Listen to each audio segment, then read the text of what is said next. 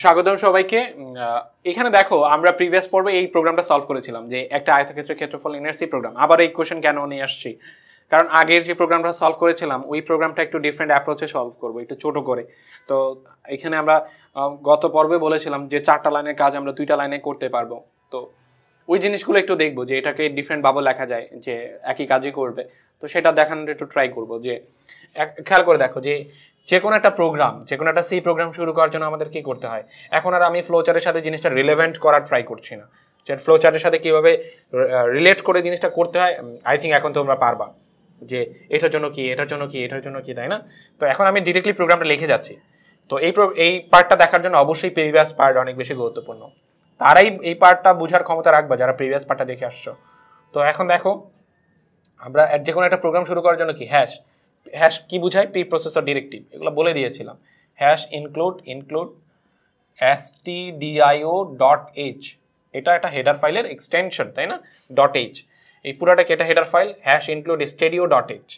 তো এই পুরোটার একটা মিনিং অলরেডি বলা হয়েছে, এটা কেন প্রোগ্রামে ব্যবহার করতে হয়, এবং যত প্রোগ্রাম তুমি ফিউচারে লিখবা সব প্রোগ্রামে এটা থাকবেই। এটার প্যারালালি অন্য কিছু আসতে পারে, mat.h, conio.h, তাই না?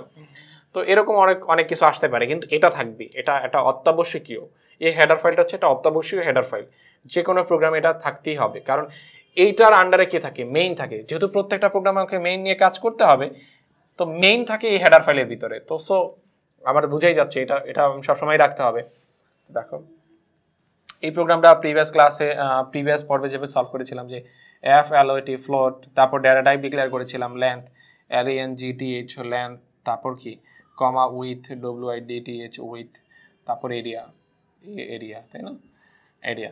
তারপর তুমি কি করতে পারো, যে ইউজারের কাছ থেকে ইনপুট নিতে হবে। ইনপুট নেওয়ার জন্য তুমি কি প্রিন্টএফ ফাংশন, প্রিন্টএফে এখন তুমি দেখো 4টা লাইনের কাজ ছিল। প্রিন্টএফ আবার স্ক্যানএফ ডিক্লেয়ার করেছিলাম গত পর্বে, আবার প্রিন্টএফ আবার স্ক্যানএফ। এই যে 4টা লাইন, এই 4টা লাইনের কাজ 2টা লাইনে করতে চাচ্ছি। তো প্রিন্টএফে তুমি এখন একসাথে মেসেজ দিতে পারো, enter your length LENGTH length and width, তারপর ইকুয়াল। এখন ইউজারের কাছ থেকে তুমি ইউজারের লেন্থের মানটা আর উইথের মানটা আস্ক করতেছো, যে একসাথে দিয়ে দেওয়ার জন্য। তার মানে এখন একসাথেই তোমার 2টা ভ্যালু নিতে হবে। এখন স্ক্যানএফ পার্সেন্ট মানে ইউজার ডাটা নিতে যাচ্ছে কোন ধরনের, ফ্লোটিং টাইপের %f। এখন কি একটা %f হলে হবে? ডেফিনেটলি না, আমি 2টা নাম্বার এখন নিতে চাচ্ছি একসাথে। তার মানে একই সাথে আরেকটা %f, আবার পার্সেন্ট মানে আবার ডাটা নিতে যাচ্ছে কোন ধরনের ডাটা, ফ্লোটিং টাইপের ডাটা। এই যে প্রথম ডাটাটা, এই ডাবল কোটেশন কমপ্লিট, এরপরে কমা, প্রথম ডাটাটা নিয়ে রাখবে কোথায়? এই যে আমি মুখে সাউন্ড করছি রাখবে, অ্যাসাইন করবে, তার জন্য কি %। প্রথম ডাটাটা নিয়ে রাখবে কোথায়, লেন্থ LENGTH, তারপর কমা। তৃতীয় ডাটাটা নিয়ে রাখার জন্য কোথায়, এই যে রাখবে, মুখে বলছে রাখবে, রাখার জন্য অ্যানসাইন কোথায় রাখবে, উইথে রাখবে, DTH।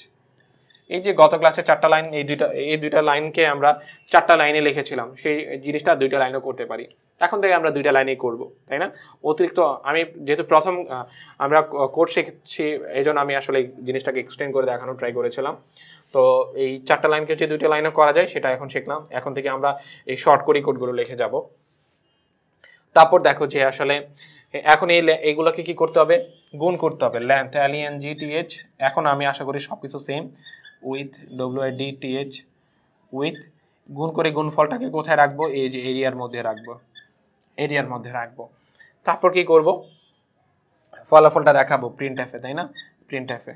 আচ্ছা এখন দেখো তুমি যদি প্রিন্টএফের এভাবে লেখো, আমি একটা জিনিস বুঝি এখানে, প্রিন্টএফটা যদি তুমি এভাবে লেখো %f, তারপর কোথা থেকে দেখাবো, এরিয়া থেকে দেখাবো। আচ্ছা এখানে অনেকের একটা কোশ্চেন আমার কাছে আসে, ভাই এখানে কেন অ্যানসাইন ব্যবহার করলেন না, এখানে অ্যানসাইন ব্যবহার করলেন, এখানে অ্যানসাইন ব্যবহার করছেন না, ওয়াই, রিজনটা কি, এখানে কি অ্যানসাইন হবে? আচ্ছা দেখো একটা ভ্যালু অলরেডি রাখা আছে, সেই রাখা ভ্যালুটা তুমি দেখাই দিবা। এটার মিনিং ছিল অ্যাসাইন করা, এখানে স্টোর করা। আমি কি এখানে স্টোর করব না, অলরেডি স্টোর করা আছে, সেই ভ্যালুটা আমি দেখাই দিব। এখানে স্টোর করা আছে দেখাই দিব। তো %এর এখানে কোনো যৌক্তিকতাই নাই, এই সিম্বলটা এখানে ব্যবহার হবে না, তাই না? তো এই কোশ্চেনটা অনেক সময় পাই। আচ্ছা আমি যদি এভাবে কোডটা লিখি, প্রোগ্রাম তো রান করবে, তাই না? ডেফিনেটলি রান করবে। কি দেখাবে, তুমি ধরো লেন্থের মান, এখানে আমি একটু কোটেশন দিই, ধরো লেন্থের মান তুমি 6 ইনপুট করছো, উইথের মান ধরো 2 ইনপুট করছো, তোমাকে রেজাল্ট দেখাবে কত, এই লাইনে তোমাকে রেজাল্ট দেখাবে হচ্ছে 12, এভাবেই দেখাবে, শুধু 12 দেখাবে। এখন এই 12 একটা ইউজার তার রেজাল্টটা আসলে 12 কিসের রেজাল্ট এটা যদি সামনে লেখা থাকতো আরো বেশি সুন্দর হতো, আরো বেশি ইফেক্টিভ হতো, ভালো বোঝা যেত যে রেক্টেঙ্গেল এরিয়া রেজাল্ট, তাই না? বা দিস তুমি যদি এভাবে প্রিন্টএফ লেখো দেন শুধু 12 দেখতে পাবা, কোড হবে, কোনো সমস্যা নেই। কিন্তু আমার কথা হচ্ছে এভাবে না লিখে তুমি এভাবে লিখতে পারো, তাহলে জিনিসটা আরো বেশি ইফেক্টিভ হবে যে ইউর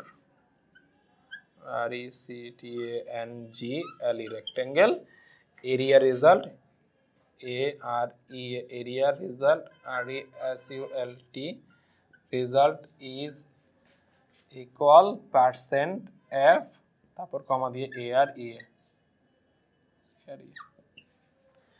তো তুমি যদি এভাবে লেখো ইউর রেক্টেঙ্গেল, যে your rectangle area result is percent F মানে ইউজার, এখন পার্সেন্ট যদি প্রিন্ট এফ এর ভিতরে হয় তার মানে ইউজার ডেটা দেখতে যাচ্ছে কোন ধরনের ডেটা, ফ্লোটিং টাইপের। এই জায়গায় কিন্তু ভ্যালুটা দেখাবে। এখনো যদি তুমি 6 আর 12 দেখাও তোমাকে দেখাবে কিন্তু your rectangle area result is equal এই যে 12, এর সামনে এই কথাটা লেখা থাকবে। তাহলে কি জিনিসটা আরো বেশি স্পেসিফিক হলো যে এই 12 হচ্ছে একটা রেক্টেঙ্গেলের এরিয়া রেজাল্ট, ক্ষেত্রফল, তাই না?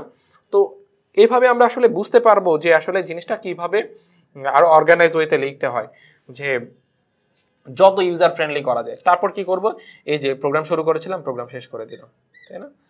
তো এখানে বারবারই একটা কথা বলতেছি যে ফ্লো, এই ডেটা টাইপটা অনেক বেশি ইম্পর্টেন্ট একটা ব্যাপার। এই এখানে কি হবে, এই যে এগুলো হচ্ছে ভ্যারিয়েবল। কেন ইম্পর্টেন্ট ব্যাপার? কারণ দেখো কখনো কিন্তু ডাটা টাইপ স্পেসিফিক করে বলা থাকে না যে তোমাকে ডাটা টাইপ এটা নিতে হবে, এটা নিতে হবে। কোশ্চেন দেখে ফেস করতে হবে, কোশ্চেন দেখে বুঝতে হবে। আমি এখানে কেন ইন্ট নিলাম না, কারণ আমি বারবার এই কথাটা অলরেডি ক্লিয়ার করার চেষ্টা করছি, লাস্ট বারের মতো আবার বলে দিচ্ছি। কারণ ইউজার তার রেক্টেঙ্গেলের যে এরিয়াটা আর এরিয়ার যে রেক্টেঙ্গেলটা ওই বা যে ক্ষেত্রফলটা, সরি যে আয়তক্ষেত্রটা, ওই আয়তক্ষেত্রের দৈর্ঘ্যটা কি হতে পারে, দশমিক হতে পারে এবং পূর্ণ সংখ্যা হতে পারে। এখানে কি হতে পারে, দশমিক হতে পারে, পূর্ণ সংখ্যা হতে পারে উইথটা। তার মানে হচ্ছে যদি এই ধরনের প্রবাবিলিটি কাজ করে তখন আমরা ফ্লোট ডিক্লেয়ার করব। এমন যদি হয় তোমাকে যদি বলে দুটি পূর্ণ সংখ্যার যোগফল নির্ণয়ের সি প্রোগ্রাম লিখো, দেখো এখানে স্পেসিফিক করে দিচ্ছে দুইটা পূর্ণ সংখ্যা, এক্ষেত্রে তুমি ডাটা টাইপ এখানে ডাটা টাইপ ইউজ করবে কি ইন্ট। এই প্রোগ্রামগুলো আমরা দেখব, তাই না? যদি তোমাকে বলে যে স্ক্রিনে এ প্রদর্শনের জন্য সি প্রোগ্রাম লেখো, ধরো এ আলফাবেটটা, তাহলে এ তো আগে ইনপুট নিতে হবে, তারপর এটাকে প্রদর্শন করতে হবে। তুমি ইনপুট নিচ্ছ, তো এ কি ক্যারেক্টার টাইপ, তখন তোমাকে ক্যারেক্টার লিখতে হবে। তো ডাটা টাইপগুলো নিয়ে আরও কথা বলবো আস্তে আস্তে। তো এখানে আল্লাহ হাফেজ।